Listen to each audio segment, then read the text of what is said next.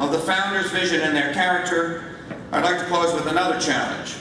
It's not enough to demand non-intervention in our wars. We do it a lot, and we're really good at it. It's not enough to demand an end to wars. We have to start explaining to fellow citizens why these ends are desirable. For over a decade, we have recited over and over and over the mantra that we want Congress to declare all of our wars. Fine, great. Would the intervention in Iraq be morally and Christian justified if Congress had declared it? No. You have to go beyond the declaration of war. It would be wrong because we would not have been a humble people. We lack humility in our public affairs.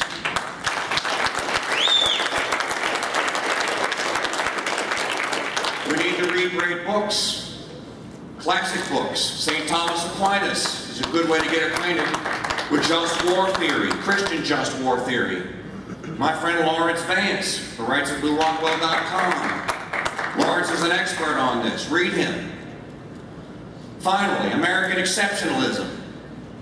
America is not exceptional. Americans are exceptional.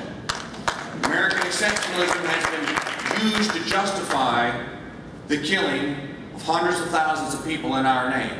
I don't know about you, but if you're really pro-life, I'm not comfortable with teenagers being blown to smithereens by a drone strike. Either you're pro-life or you're not.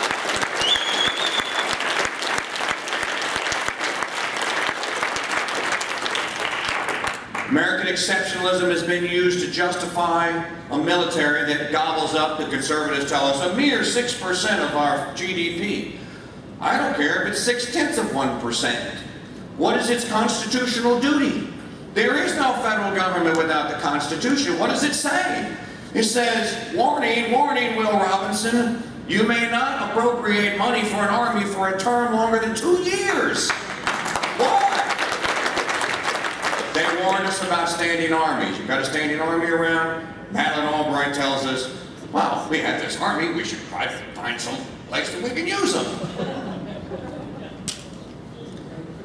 We must explain to our fellow countrymen why we oppose the wars. That if we are pro-life in our mothers and our sisters and our wives' wombs, we are pro-life in Pakistan. If we have been attacked, of course we have the right to defend ourselves. No libertarian would disagree with that. Self-defense must be preserved. Offense in the name of empire is not defensible. Ladies and gentlemen, you have to explain this. You have to go back and get on the moral footing.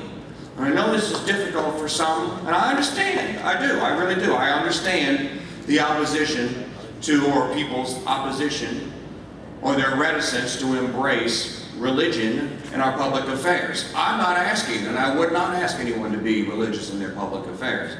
I would ask them to be humble and godlike in their private affairs, which will make them act like Christians in their public affairs. There is a profound difference.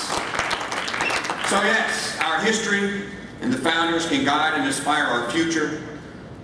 But ladies and gentlemen, we must have the courage, their character, and most important of all, their virtue